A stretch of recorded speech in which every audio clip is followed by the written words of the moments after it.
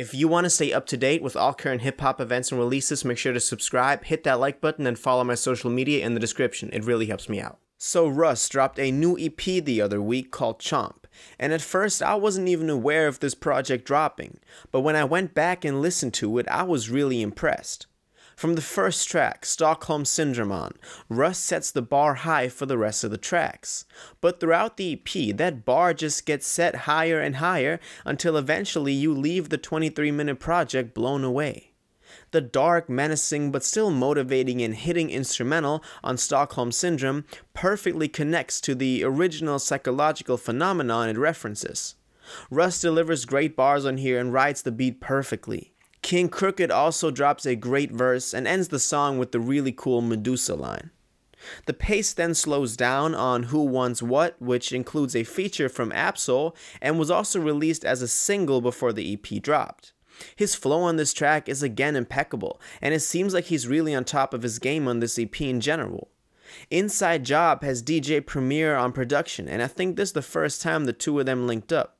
This track lifts the general mood of the project again, which so far has been pretty pressing, also enhanced through the dark nature of the cover art. Line 'Em Up featuring Busta Rhymes is also a lighter track than the first two, and has a pretty catchy hook with some great verses from the two. The last track, Momentum, serves as a great outro to this EP, and has a hook contributed from Black Thought and a very long second verse from Benny the Butcher.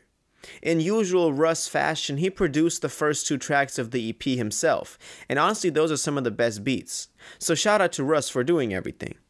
This EP to me represents a return to a hip-hop core of just bars over beats that I really enjoyed.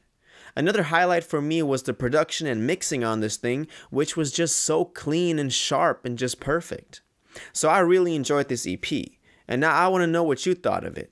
So let me know if you liked this project and what aspects you thought were especially strong. If you watched this video to the end and liked it, and you want to stay up to date with all current hip-hop events and releases, make sure to subscribe, turn on notifications, hit that like button, and go follow my social media and blog down in the description. It really helps me out. Until the next one, y'all have an incredible day, and y'all take care.